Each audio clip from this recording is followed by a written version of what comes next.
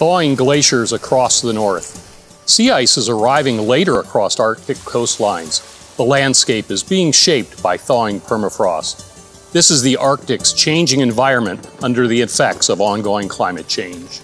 Climate change is impacting the Arctic more profoundly today than the rest of the world, warming our north 3 times faster than lower latitudes and shaping our glaciers, sea ice, and land in its wake. I'm Rick Thoman, climate specialist here at UAF's International Arctic Research Center. And I'm John Walsh, a climate scientist at the International Arctic Research Center. And welcome to Climate Change in Arctic Environments. Over the next few weeks, we're going to view Arctic ecosystems and the changes happening to them through 4 interconnected lenses.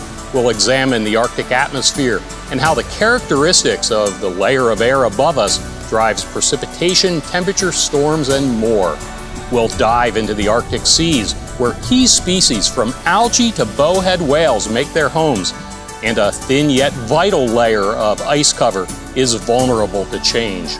We'll trek over the Arctic land to see how ice, fire, and animals shape the earth beneath our feet.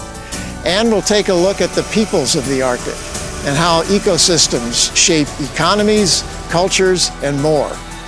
A cycle of freeze and thaw makes the Arctic a region of dramatic contrasts and a region that is highly sensitive to change. For these reasons, the Arctic serves as an early indicator of climate changes that will eventually impact the rest of the world. You'll be learning from experts in their field, from biologists and ecologists to modelers and social scientists.